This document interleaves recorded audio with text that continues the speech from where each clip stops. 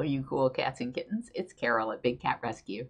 Today's coordinator report is from Fred Pagan, who says, "Thanks to everyone who came in today. The cats definitely appreciated it." Feeding was done by Bonnie, Trevor, Gina, Jordan, Susan, and Stephanie. All the cats ate very well today. After feeding, Steph began working on organizing the freezers while the rest of the volunteers began cleaning. Cleaning was done thanks to Jordan, Gina, Trevor, Carrie Ann, Sue, Bonnie, and Mary Lou. Gina then got an operant conditioning sign-off by Sue, while Jordan and Trevor began food prep before lunch. After lunch, Sue took care of snacks and supplements for the cats, while Bonnie and Trevor finished food prep. Meanwhile, Steph and Jordan started work on cleaning Manny the Jaguar's enclosure and removing old hay from the enclosures. Devin then came in to do afternoon meds. Thanks again to everyone coming in today. Have a great weekend.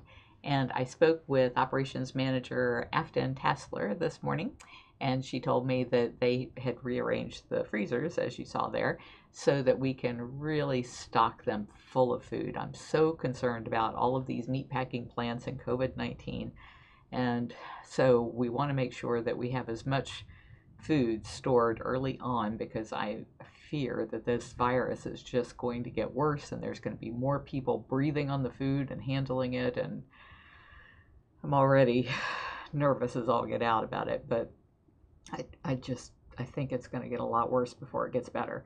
So she already ordered all of the food that we need to carry us for at least 6 months, she thinks, and maybe even 8 months.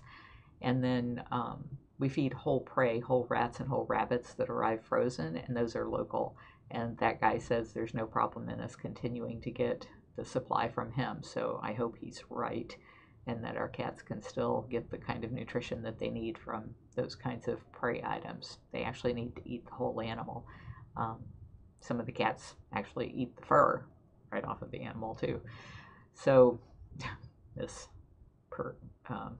perfection ocelot today on the observation chart, it was like there was some gray and white fur in there. I don't know what that was. It was probably a possum. She has a thing for possums, and man, she's like the possum whisperer. They all come to her, and she manages to get them close enough that she can snag them.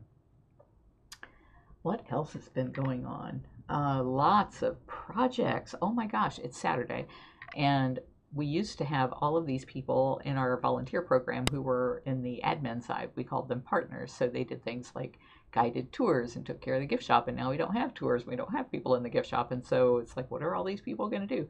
So they've been coming out and actually doing projects. And the projects include all kinds of things. Like we tore down a barricade so that we could run a power line. And then we had to put up the barricade. And we've been somebody got us a whole bunch of plants, either free or like for super cheap. And so they've been putting those plants in the ground all over the place and then watering all of those plants all over the place. And it's just beautiful out there. It's absolutely beautiful. I know they were working on Manny the Jaguar's enclosure after sadly losing both Armani leopard and Natalia leopard in the last few days. They had, I don't even know how many thousands of square feet of cages over there, because they had a whole bunch of cages each. And so we're joining those with tunnels. Some of them are already joined, but we're joining the rest of them with tunnels so that Manny can have all of that space. But the thing about Manny is he's so dangerous that we want to make sure there's no place anybody could accidentally trip and fall next to the cage. Would have been bad enough next to a leopard, but next to Manny, that could just be terrible. So they've been making sure the ground is really super smooth and that nobody can get hurt while taking care of that wicked little character.